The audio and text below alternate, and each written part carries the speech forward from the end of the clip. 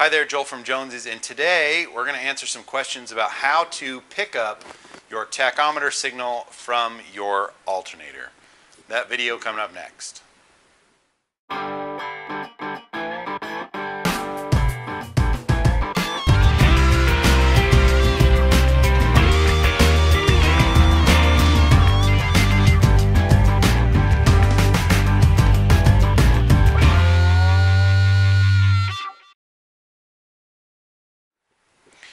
Okay, in front of me we have your typical alternator that is found on the Dodge Cummins trucks, the Gen 1 and the Gen 2.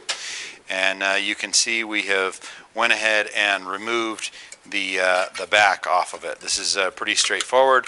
It's just some nuts and some bolts, cap there to get this uncovered.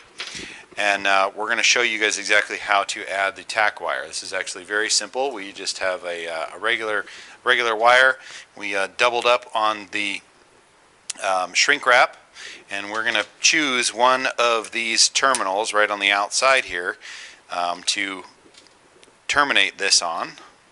So you just loosen up one of those bolts, slip your terminal in there like that, tighten it down, and you're done.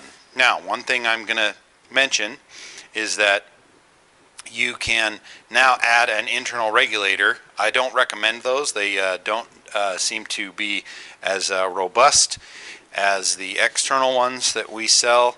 So I recommend sticking with the external regulator. So here's another one. This one's a little bit cleaner. It's got the tack wire. Ours is going to be going into a GM product, and they use a white wire for the tachometer, so we decided to go with the white wire. Okay, now on the back of your little tin shield here, we have the output post goes right here. Okay, and you can see the output post is going to be there, and then this wire is going to come up right out of this. So this one I've already modified. You can see we just spread that out a little bit so that you'll have more room for the wire. Okay, so to do that, I just take a screwdriver and kind of bend that out so that you have a passage for that wire to come up through. So we're going to go ahead and slip that wire, get it pulled up in there, get our brushes dust boot stuck back on,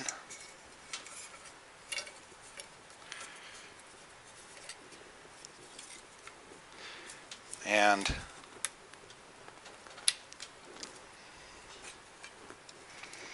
slip this down over like that.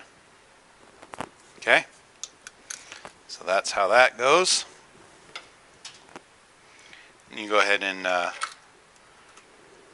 reinstall all of your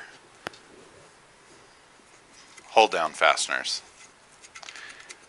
Okay, now once you guys get all that buttoned up, the way you terminate this wire is generally you have to run the wire itself to a conversion box. We use the Dakota digital conversion box. We sell those on the website, and that way you'll be able to actually calibrate and fine-tune the tachometer signal.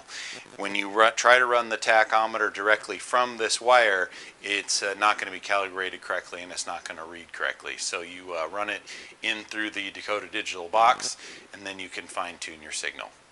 If you guys have any questions, post your questions in the comments. Don't forget to check out the Adventure Vehicles website to buy your diesel conversion parts, and subscribe to the channel. Thanks for watching.